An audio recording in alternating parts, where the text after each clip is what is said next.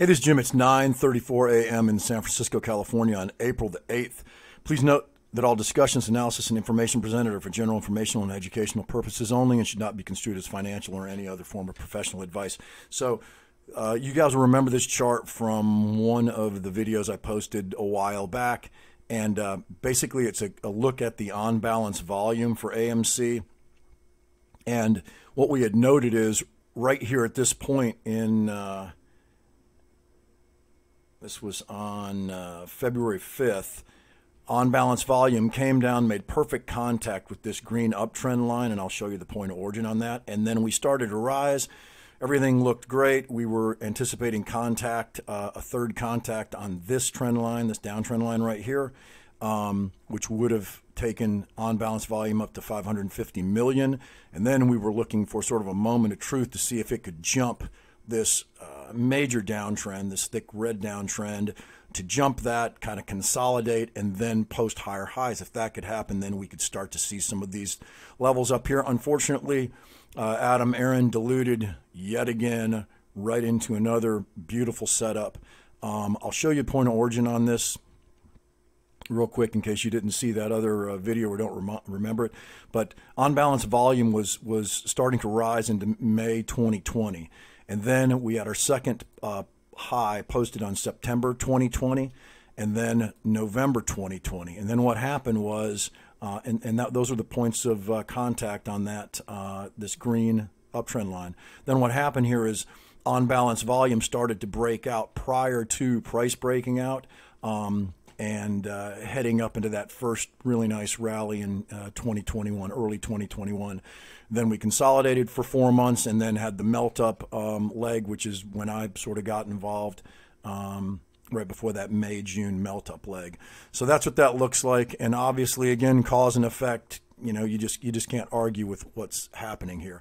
Let me show you the short-term setup and then I'm going to wrap it up. So this is the 5-minute chart. Again, in the last video I posted for you guys, we had this perfect setup. And what I was saying is that we were coming into sort of a moment of truth, and if price was going to track into this price and timing box, which is this blue box, which it tracked perfectly up into, that would be the first instance within this, what I call a bear crawl down this important red downtrend line. That'd be the first instance where price moved up, pulled back, and broke to a higher high. It failed here. It failed here again on March 21st, so the 18th and the 21st. And we had an opportunity, if it tracked, to both break this sort of downtrend in this bear crawl, but also to get above this important anemoid daily trigger at 436, which opens the window to an air pocket all the way up to, it was $10 at the time, I think. So again, Adam Aaron steps in, perfect timing after the close, and there you go. At least the stock moved down and hit this 385 hidden retest level, but then wasn't able to vibrate and start to move back up because he's given permission to the trading desk to dilute this stock into the hole, just to decimate it. And that's what they're doing. You can kind of see where they're doing the volume. I mean, it's very, very obvious.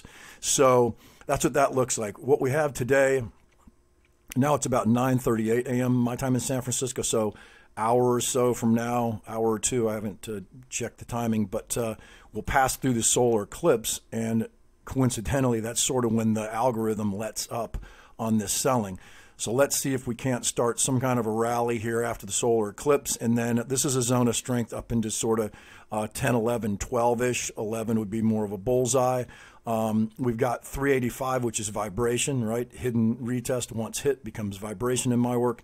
And then the important anemoid daily trigger, the one that we were about to break here prior to Adam Aaron's dilution, has now dropped to $3.92, and it'll continue to drop slightly every single session. So that'll be back in play either into this window if we track or over into this area.